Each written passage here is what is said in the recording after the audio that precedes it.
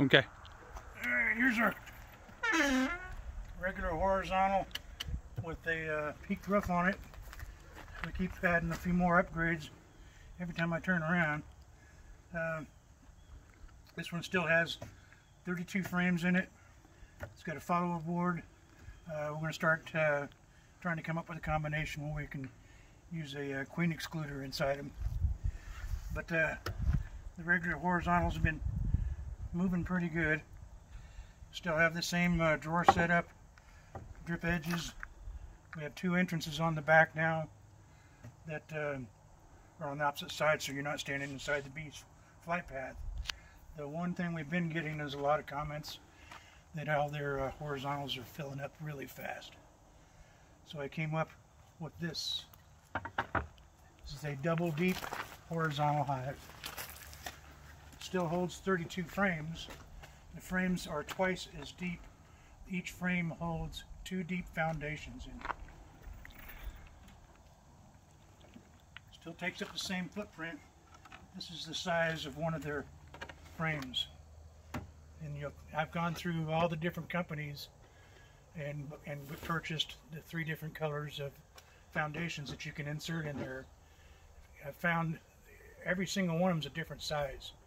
So I had to kind of figure out what kind of setting and distance and cuts between the top and bottom one and the bottom piece here, to where all these different size foundations would still fit. And I've come up pretty close, probably within a 1/16 of an inch. But the black ones I found usually are the bigger of the 3. But anyway, this one has the same features in it that the regular horizontal has. It has the 3 pull-out drawers, has 3 trays in it, just like a normal setup does for doing pest control treatment. Still has the vented covers and regular solid covers. Each of the covers up 3 frames. Now these are set up to where you can do several different setups inside here. You can sit there and put some starter strips in here and just go with natural cut comb, our natural comb. I mean, just whatever type of combination you want to come up with. I've seen people put the skewers inside here. You can still do that with this. I've seen them do it with the wires. But all the frames are all exactly the same. I made a jig so everything comes out square. Now, with this piece right here, if you noticed here on the side, there's probably 3/16 difference between where this is and the side wall of your frame. When you get ready to set up your frames to put inside your hive, a lot of people, when they put their starter strip there, they'll put some wax on there. You want to do the same thing right here on both sides of this centerpiece. So when the bees start building their comb down there, you hit that wax, they'll just keep right on going and go all the way to the bottom. My friend over in Italy's got it set up like this. They're using a deep and a medium combination. He says right up here between the top 2 to 3 inches, there's always a row or arch of honey. Then from here down to right about here is all solid brood, and then you might have some stores down below. He said every single frame throughout the whole setup until they get to the queen excluder, and then it's nothing but solid honey. He says he's getting ungodly amounts of honey off his hive. So I just kind of extended mine out and made 2 deeps. Now what you can do also, if you're trying to start up this, you can take from a nuke box and put just a regular shallow, medium, another deep, and checkerboard them in between these frames. And that way you can set up your hive that way and get it started. There's a whole bunch of different possibilities you can do with this. But this is the first one that's going out, and I have one other one that's going for testing, and we'll see how it's going. I got several people that's already ordered some of these.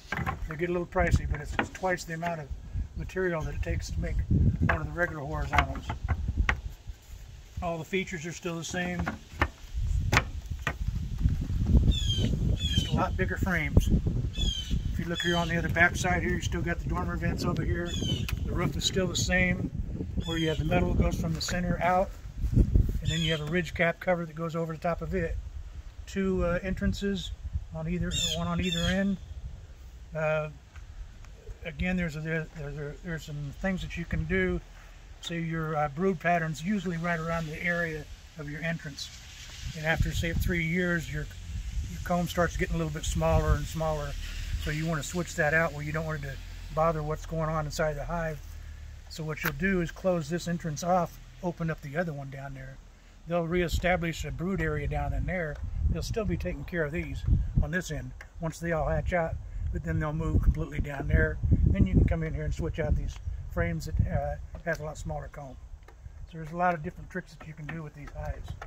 They're really good at building up resources to make starter hives or small nukes. I mean, there's so many different possibilities that I've heard from all the friends that's already got some of these. They said their bees are just doing really good. So that's another reason I came up with the double beep. And it's heading out the doors, getting ready to be tested. And that's about it.